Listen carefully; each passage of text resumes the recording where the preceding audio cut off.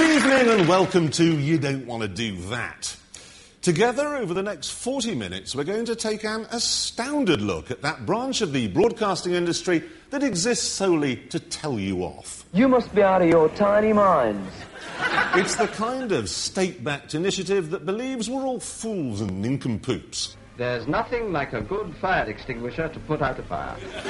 It's the broadcast equivalent of having your mittens on a string and riding a three-wheeled bike.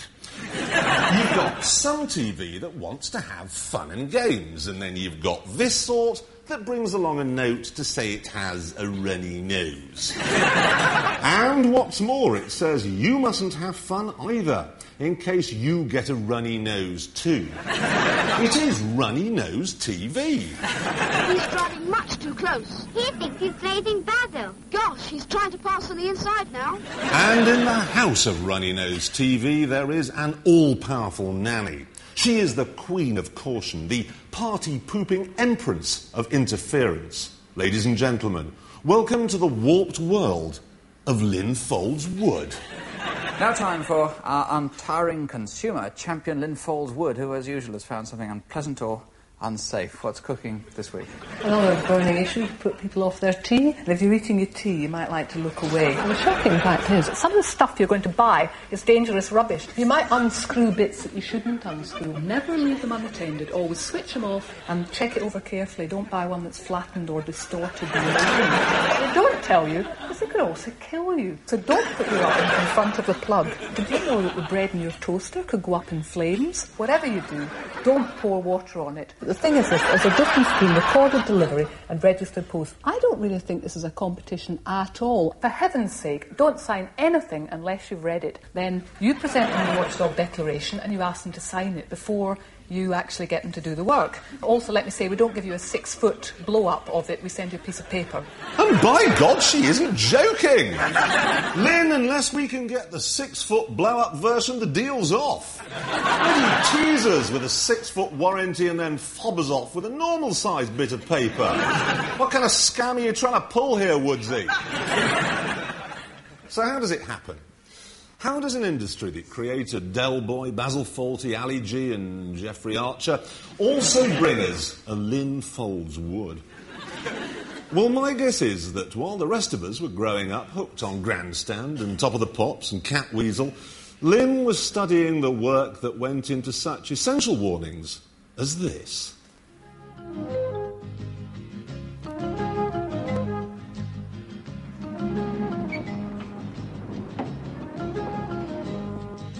Polish a floor, put a rug on it. You might as well set a man trap.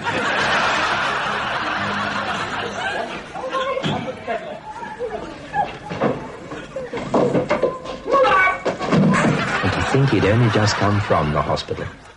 A chilling reminder there of the killer carpet panic of 1974. And what I want to know is, who woke up one morning and thought, I know what I'll do today. I'll make a film about the perils of loose rugs on shiny surfaces.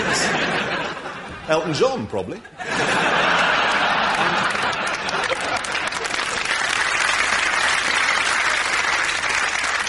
You must remember that such slices of alarmist finger-wagging were as common on TV in the 60s and 70s as gardening and makeover programmes are today. Everything, we were warned, was a potential hazard. Nowhere was safe. And if you chose to actually venture outside, well, don't blame your TV for the consequences.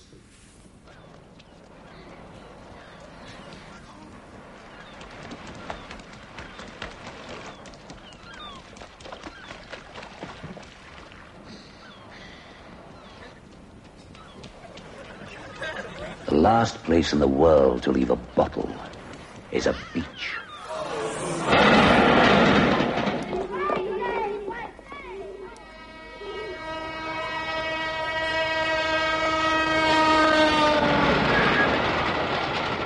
Only a fool would ignore this. But there's one born every minute. Under the water there are traps. Old cars, bedsteads, weeds. The set of Steptoe and Son. It's the perfect place for an accident. Oh, look, Mr. someone in the water. Quick, Children, I have no power over them. Oi, mate, that's a stupid place to swim. Hey, go over and get that thing to wrap him in. You don't have to feel cold, mate. How long was you in there? Ew, nothing. I'll be back.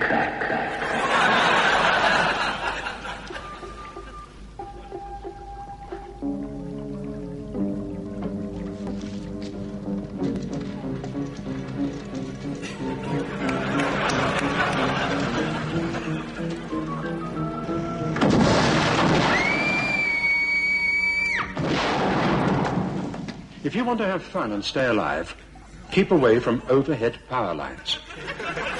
Then you know you'll be playing safe.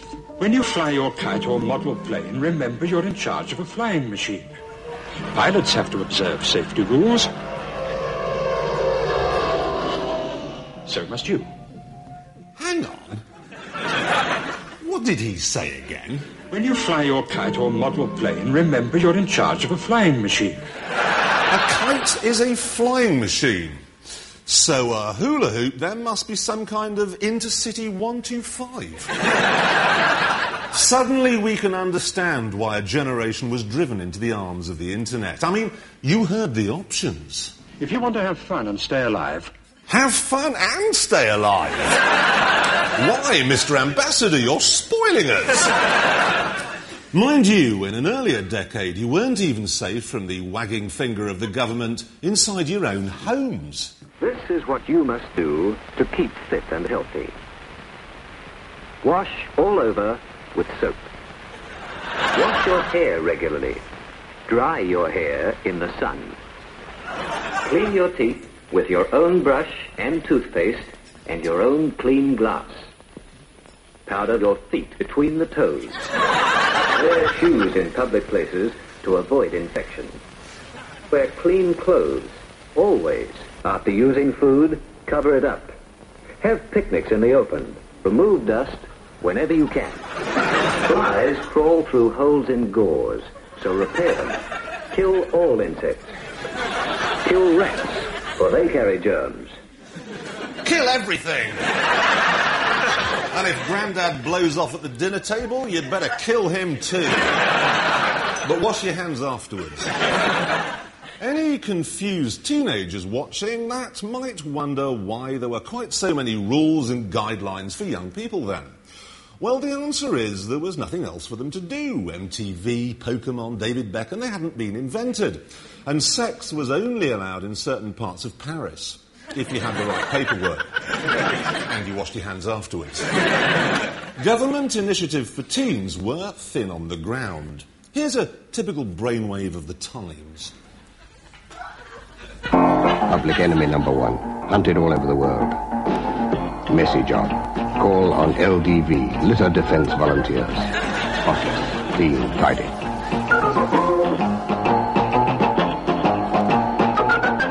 With good humor, they strike against public enemy number one wherever he operates.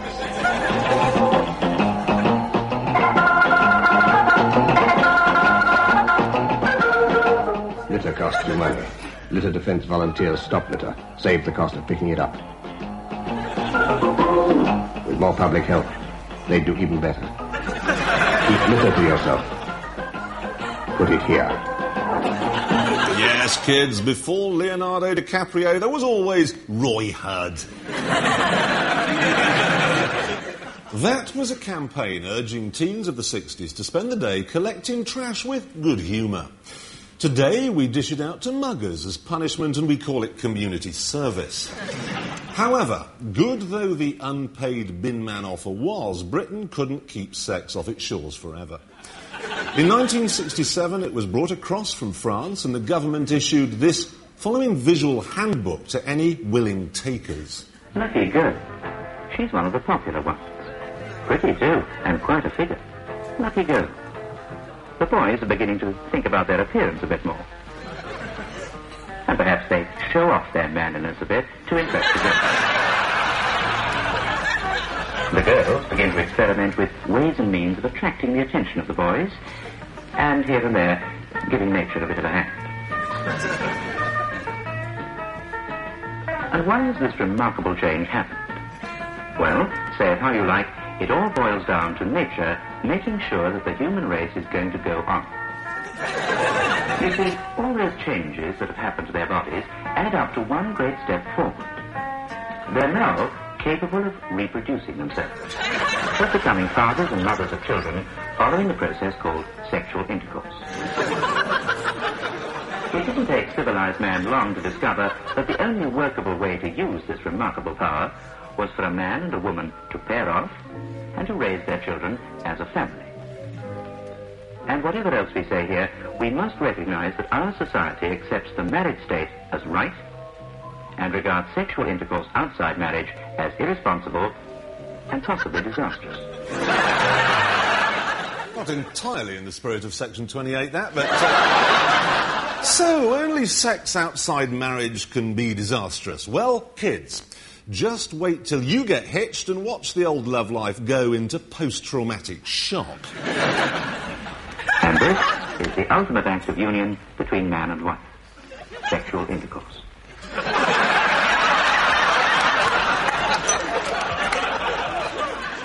I understand. On a good night, he can last twice as long as that. It's odd, though, that a nation that lived in denial of shameful sex for so long actually saw half of its population as of little use for anything but. Now here's my favourite mini-driver, my charming Mrs. Smythe. Now don't get flustered, dear, with a little problem like this. It'll all work out. She's still not quite sure of all the knobs and pedals, you see. It often takes women longer to get the hang of a machine. Her really dangerous time isn't jogging about here. It'll be when she thinks she can drive without thinking. There's everything here. From foreign gents desperately trying to find the phrasebook equivalent before it's too late, to your proverbial damsel in distress. A home, as for all, one must move quickly to the rescue. You know, in this job, you get more than your fair share of glad eyes. Something about the uniform, I guess. We learned how the body moves, and we learned how to use our own bodies properly. This was an exercise to teach us how to lift heavy people without strain. Back and forward. We should be on the ground for 1 hour at Rome to refuel before continuing to Benghazi, which will take a further 3 hours. Thank you. Have you any questions? Yes, sir. How do you like your coffee? One wheel off. Now on with the spare. Well. Now see what's happened. Oh, my poor darling. And again.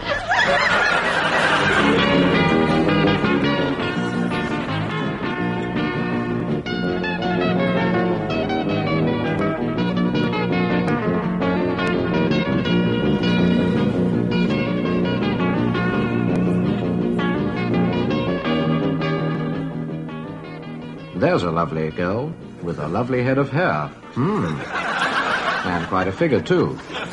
Thinking of a miner's helmet. Ah, good. Mrs. Smythe again. A bit fed up about the lights being red at the moment. And there's that same friend of hers. Mrs. Smythe certainly can handle that little car now. But just one small point, Mrs. Smythe. Your mirror is still in the friend's nose powdering position, you know. Look at the little dears, chatting away. Never a traffic thought in the world. Empty-headed little pets, aren't they? No wonder it was left to men to tackle things like this. All good, healthy stuff. Essential, too. For a man without such a wholesome hobby as chairlifting can so easily go off the rails. Not everyone in a supermarket is there to shop. At least, not from the shelves. Make sure your purse is out of sight. Don't make it easy for the thief. Watch out for your purse before someone else does. Yes, in those days you really could spot a wrong 'un by the size of his tash and the distracting swing of his full onion sack. But the guys had plenty of other legitimate skills to get to grips with, too. The craft of being a chap and mastering traditional manly things does not just automatically arrive on that day you get handed your winkle. It's easy when you know how. But how many men know the correct way to lift heavy loads? This man, for instance. The welder who forgets to replace his eye shield. Oh! Right.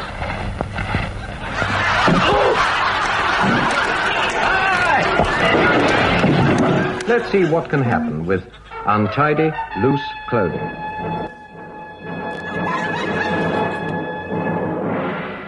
There. You might as well have come in your underpants.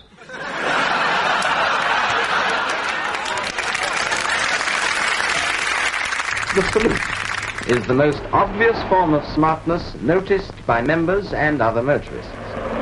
The correct right-hand salute, right up to the peak of the hat, complete with a good smile. The correct hand for the salute is the right hand, and it should be a clean, clear salute with a cheerful smile. And now look at this. This Heil has been out of date since 1934. How bad it looks to the passing member. And now this from the opposite camp. Shocking. It not only lets down the AA, but where is the man's pride in himself? Look at this for sheer slovenliness. How bad it looks. The smart salute with a smile is the outward visible sign of your desire to give courteous and efficient service. And you yourself are alert and well turned out. You're an active and continuous reminder to members and to non-members of the service you are there to provide. Those were the days when the AA had a touch of the SS. And didn't you just love the guy whose salute was of the two-fingered variety? Hello, watch again? Oh, you're in the RAC, are you, you bastard? These days, such organisations like to say that they are the fourth emergency service, the fifth being the pizza delivery, the sixth being the video repairman, and the seventh being those layabouts down at the minicab office. I know the eighth is those people on the boring old lifeboats, but what about the first? I suspect it isn't the fire brigade or the paramedics. I suspect that it's the police, because they have to be ready to deal with absolutely everything. George, you think? Loose in the bathroom? Well, who the hell is George? That's George? Yes, well, it's all in the line of duty, as they say. We're here to help, and catching canaries is all part of the job. And those of you who are way ahead of me could say something about a bird in the hand being worth two in the bathroom or something. She's grateful, of course, very grateful, and invites me to stay for tea and a bit of cake. So, what would you do? Right. Mirror, nothing behind me. Course into the near side of the road as near as I can. Watching this man get into his car. Into first gear, quick look to the right, and I can see the road to the right is clear. Clear to the left, clear to the right again. And there's cars parked either side of the road here, coming to another T-junction. Into second gear, I intend to turn left. Watching this man on the left. Mirror, nothing behind me. Keeping well into the near side because of this dairy vehicle. Into first gear. Plenty of pedestrians about here, I see. Quite a busy road. Brown had an idea. This is it. A thief-catching device activated by a hairspring trigger which shoots out an entangling anti-getaway net. In action, it works like this. The bandit makes his getaway fast. He's stolen some 5-penny stamps. But, unknown to him, Mr. Brown has heard the alarm bell. He's ready for action. It's not as easy as it might seem to get out of 100 square feet of nylon netting. A simple, cheap, and effective little gadget. An English version of Dragnet. Looking to the right now, and it's clear to the right. Clear to the left, clear to the right again. Cars parked either side of the road, broken white line in the centre of the road, into second gear, pedestrian crossing, clear to the right, I can't see to the left, yes, there's a man on the left, mirror, nothing behind me. Here's the sequence of a payroll snatch. The guards' hats are reinforced by glass fibre, they're kosh-proof. And the bag incorporates a mechanism to sound the alarm and a handle which clamps onto the thief's hand. Telescopic arms spring out and a getaway becomes impossible. Moral, never trust a bag you don't know. Yes, he's on the crossing. Slow down signals allow him to know I'm going to stop. No need for the handbrake. Into first gear. Well ahead of me, I see stationary vehicles just moving off. Mirror being followed now by a light van. Vehicles are stationary at the moment now and just moving off very slowly. Checking the speed. A new use for a policeman's helmet and lamp. As a safety light for the constable on traffic duty. Worked from a battery attached to the policeman's belt, the flashing blue lamp is designed so that passing traffic can see him more clearly. Now, passing traffic have no difficulty in seeing the constable on point duty. I'm in first gear. No need for a handbrake here. Vehicles ahead of me are moving off. Mirror, there's a vehicle behind me. I've got to move out. Moving out signal now. There's a van behind. On course now to overtake this vehicle. Watching a woman, I think it is, getting into a van. Thank the woman there for waiting for me. Into second gear. Road ahead of me bears round to the left. A road junction on the right. An obelisk in the centre of the road. Keeping away from these stationary vehicles on the near side. Woman is waiting on the near side. Well ahead of me I see a roundabout sign. Pedestrian crossing. Clear left, centre and offside. Mirror. In police parlance, we call this place the Nick. And police women, like Margie here, aren't just pretty faces. Give them any trouble and like as not you'll find yourself in a half Nelson. We've come to think of it, might not be a bad idea. Turn left of this roundabout. A vehicle behind me now. Turn left signal to him. Supplemented by the indicator. Keeping as far into the near side as I can. There's a vehicle parked on the near side coming to a suburban road. A slight warning to the woman on the left. Another canine guard who keeps a dog watch is this Alsatian. But he isn't real either. He's stuffed. And his job is to scare off anyone who, in spite of the look of the car, wants to pinch it. Coming into now quite a quiet road. A road junction on the right. Mirror, not being followed. Into top gear. Getting well away now. Sounds daft perhaps, but it keeps your mind on the job. So we saw everything except the armed robbery. Our soporific friend there was advising new recruits on a technique called road observation. But I do think that after he recorded it, they were able to close the book on who swiped the big bottle of amphetamines from the evidence room. And while we're on the tricky subject of drugs, do you recall those obtuse and sombre ads in the 80s that thought the best way to scare kids off hard drugs was by saying they did this to your brain? Because of that peculiar campaign, apparently 90% of today's 30-somethings still believe heroin makes your organs taste delicious. Speaking of which... Keep slim, and you'll feel really well and enjoy life more. And remember, there's nothing better than plenty of dairy foods like butter, cream, cheese, and milk. This is Bill doing his pools. This is Molly, his wife, enjoying the television. This? Well, this is the villain of the piece. A trifle that Molly cooked yesterday and left in a warm place all night. Bill ate some of that trifle. He ate a lot of it. But poor Bill feels rotten. You don't really believe in microbes, do you? Nor does Anne, newly married and still starry-eyed about it all. Though this food looks good enough and everything is quite clean. Or is it?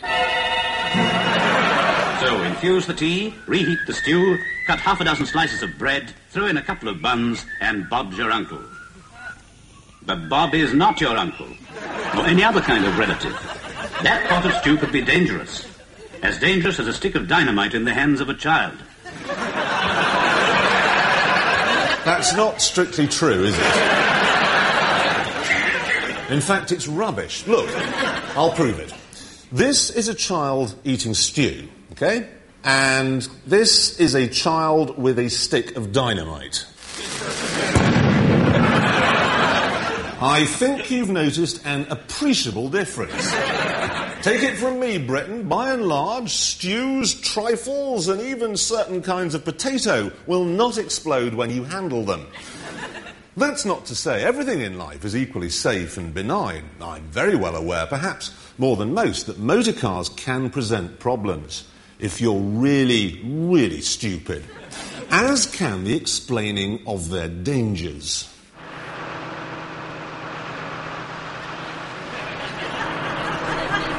You're 80 feet up. That's equivalent to crashing at the maximum legal speed of 70 miles an hour. How would you like us to drop you now? No, let me down. Do you still think it's safe to drive without a seatbelt? No. Will you promise to wear a seatbelt always, even on short trips and around town? Yes, I promise. Please let me down. Don Barker's got a new car. Can he drive it? Can he drive it? He's a marvellous driver. I saw him turn right into Park Street the other day. He looked into his mirror, gave a clear signal, pulled just over to the crown of the road, well before he got to the turning, and then turned when it was clear. He's a better driver than you are. And what's wrong with my driving? Remember what happened when you turned right the other day? Well, I didn't have an accident. No, but lots of people do. We just want you to be as safe as Don Barker. Not so long ago, people with traffic problems usually found a quick answer. But today's drivers need to keep a cooler head. Do you leave enough space when following other vehicles? And if another car fills the gap, do you drop back? If you don't, this sort of thing can happen. Remember, keep your distance. That car driver will be more careful next time. For the motorcyclist, there isn't going to be a next time. So motorists, be particularly careful at junctions. Think once, think twice, think bike. You can put almost any frail object in a box. And provided it's held firm, you can shake it about no end. But if it's loose in a box, that's another matter. A car is a box on wheels, but a box just the same. It's the Pelican Crossing. When the red man's on, pedestrians wait, cause drivers may go, is what the green light states. Just press the button and you soon learn. The green man's on and it's your turn. And when the green man's flashing and the amber too, this is what you gotta do. Pedestrians don't start to cross. Your life's more important than the time that's lost. And drivers, just you listen here. Only go ahead when the crossing's clear. When you walk and when you drive, obey the Pelican and stay alive. Learn how to use the Pelican Crossing. So, that last effort, doesn't it rather sum things up? About 30 actors, 20 cars, props, wardrobe, makeup, producers, directors, God knows how many thousands of pounds in budget, cameras on cranes, a specially commissioned and unbelievably annoying song, and all to teach fully grown adults how to get from one side of the road to the other. Look! You can even see the luxury coaches that got everyone out to the location.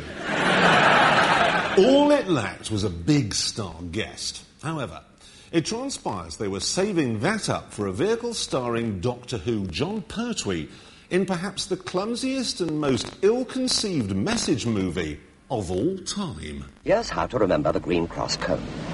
First, find a safe place to cross, then stop. Stand on the pavement near the curb. Look all round for traffic and listen. If traffic is coming, let it pass. When there is no traffic near, walk straight across the road.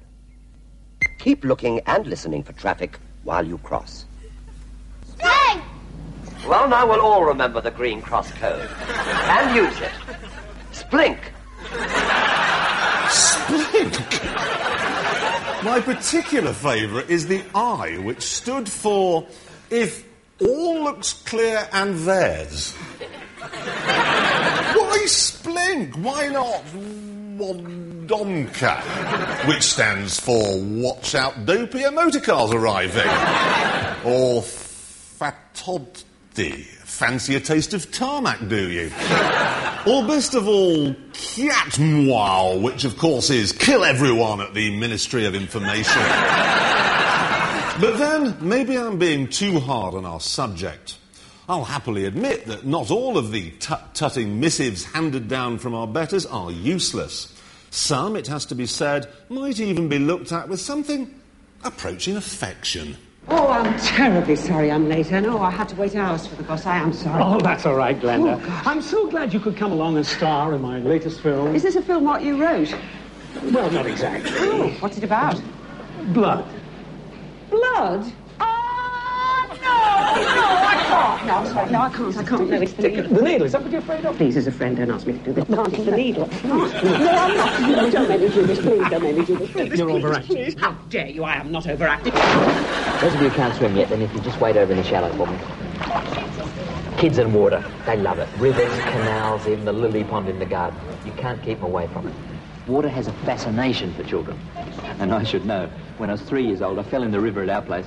Couldn't swim. Somehow managed to scrabble my way to the bank. Frightened the wits out of my mum and dad. And you can bet they had me taught to swim very soon after that. So have your children taught to swim. They're never too young to start. And once they get that confidence in the water, they love it. Ask at your local swimming pool. All right? Or if you can swim yourself, why not teach them yourself? It's fun. See you.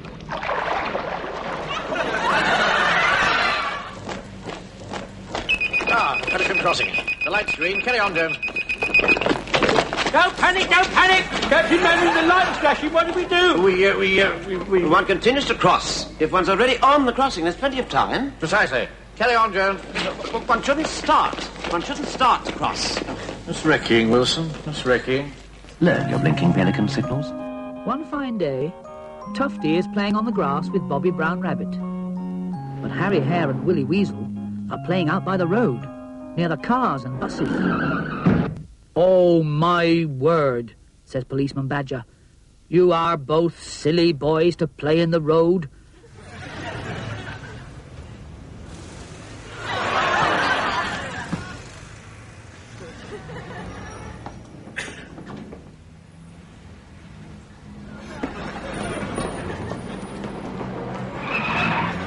Just look at them. They must be crackers. A double-decker bus could be right on top of them and they'd never even see it. Hey, what do you think you're playing at? Come here. Hey, what do you think you're doing? Come back here. Hey, you two, come here. Hey, you must be out of your tiny minds. When you cross the road, always use the green cross code. Now here, there's no parked cars to block your view. Nothing coming? Sure? Now look, when you get to the curb, stop, okay? You better learn to stop at the curb. And I mean stop, right? Off you go. Straight across, mind. And keep your eyes open. Keep your wits about you and keep looking and listening. Okay, nothing coming. Now go. Great. See you, girls. Take it from me. Be smart. Be safe. Take it from me. Be smart. Be safe. Take it from me. Be smart. Be safe. Take it from me. Be smart. Be safe. Ah, the heroes of the 1970s. Perhaps I should point out for any youngsters watching that while you may be aware who Kevin Keegan is, you probably won't know that Joe Bugner was our king at the time. And Les Gray and Alvin Stardust were in fact two famous British astronauts. They discovered the planet Splink, the world of insane and uncoordinated clothing. And not only that, but they captured its evil ruler and brought him back to Earth and put him to work. You two need a lesson in crossing the road. A little friend is going to show you how. First, find a safe place to cross. Here? A safe place away from parked cars, where you can see the road is clear and drivers can see you. Stop near the curb, but not too close. Look all around and listen for traffic. If traffic is coming, let it pass. When there is no traffic near, walk straight across, looking and listening all the time. We won't be there when you cross the road, so always use the green cross code. Dave Prowse, the Green Cross Code Man, who later went on to play Darth Vader, though tragically without the glorious Tintagel twang. So, comeback public information film All Is Forgiven? No, afraid not. Looking back in nostalgic kitsch is one thing, but actually living in a world where cream cakes kill people and every carpet is a man-trap is just too awful to contemplate. Besides, we've enough to worry about with the mighty Lynn Folds Wood out there, ready to reveal at any moment that you shouldn't put your dog on the Space Shuttle launch pad. So Trust me, that woman will not be satisfied until she sees the return of this sort of thing. Hey, you can't take all those notes with you. You can take your holiday or business allowance in travellers' cheques, but not more than £5 in sterling notes. And that £5 is not for spending abroad, but to meet expenses in this country when you return. Do you know that? You understand English? Good. Well, remember, you can take out £5 in notes, but not more than £5. The maximum is £5 in notes. £5 in notes. Get it? £5 in notes. You mean £5 in notes? So watch out, Britain, and don't say I didn't warn you. Now, if you'll excuse me, I'm just going to, turn the little ladies on with some recreational chairlifting, okay?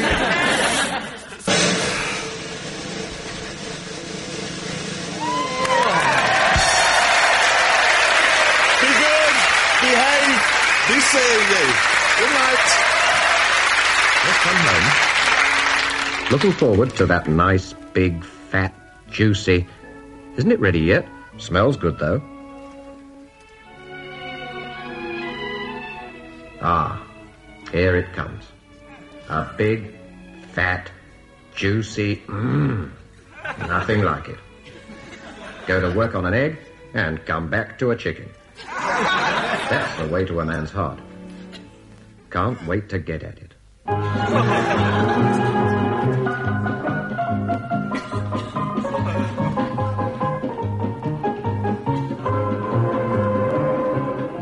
But even a big, fat, juicy... Oh, be dangerous. If there's a risk to your hands, wear a pair of safety gloves. Then your enjoyment's complete. Isn't that so? Safety gloves cut down the risk to the hands, no matter what you're doing.